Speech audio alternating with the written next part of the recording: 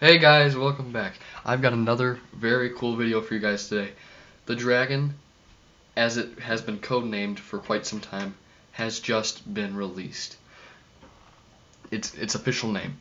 Its official name is Dakotaraptor. Now some facts that I have for you guys about this dinosaur is that it was, I believe, 16.5 feet long, and it was completely feathered, and it is obviously from Dakota. So this is a very big discovery, one for, oh, hang on a second. Okay, hey guys, I'm back. Sorry, I just need to take care of something really quick.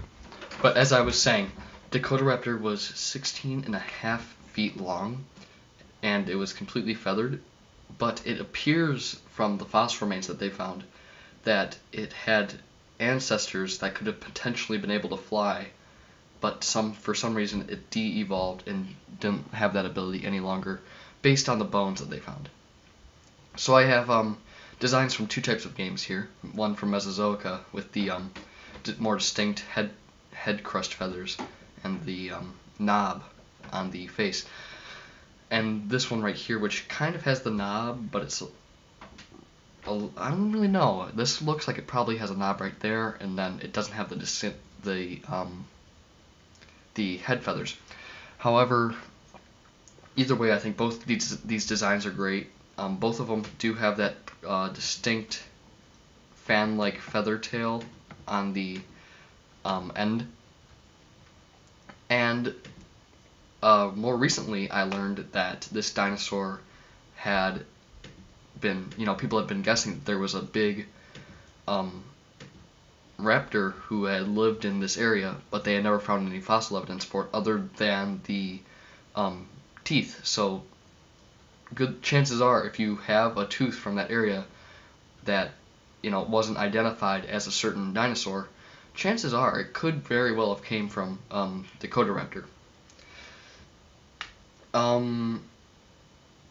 So yeah, I think this is very cool. I mean, it's obviously a great find.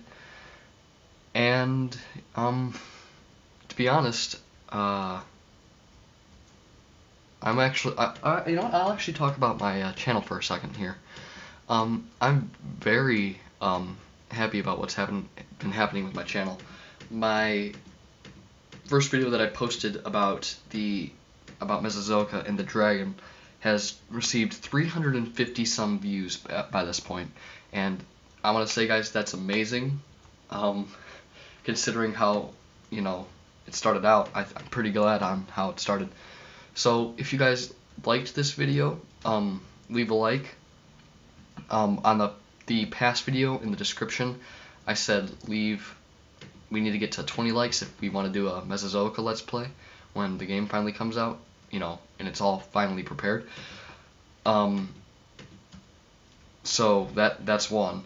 We need to get to, I'm going to say 20 likes, and subscribe and comment if you want to see more of this content, because that's the way that I know that you guys want to see this and that I'm not wasting my time.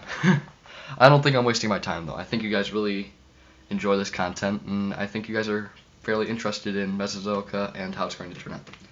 So now Mesozoica can openly talk about Dakotaraptor, can tell us more specific things about what it was like, but it seems like we were correct that this was a part of the raptor family. Or, I mean, you know what I mean by saying raptor family. It does have the classic raptor claw, and this is, I don't know if it's bigger than Utahraptor, but I think it definitely rivals it in size.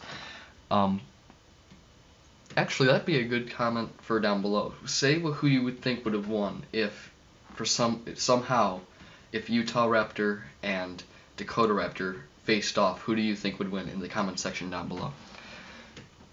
Also leave any comments on what you think should happen next episode, what you want me to talk about next episode. Maybe there's something that new dinosaur that popped up recently that you want me to talk about. I'll look into it and I'll talk about it. And ask me questions on Dakotaraptor. There'll be a link in the description on the article for Dakotaraptor. It came out a while ago. It came out by this point almost 2 days ago. so I'm a little late to the party on that, but there's only a few articles on it.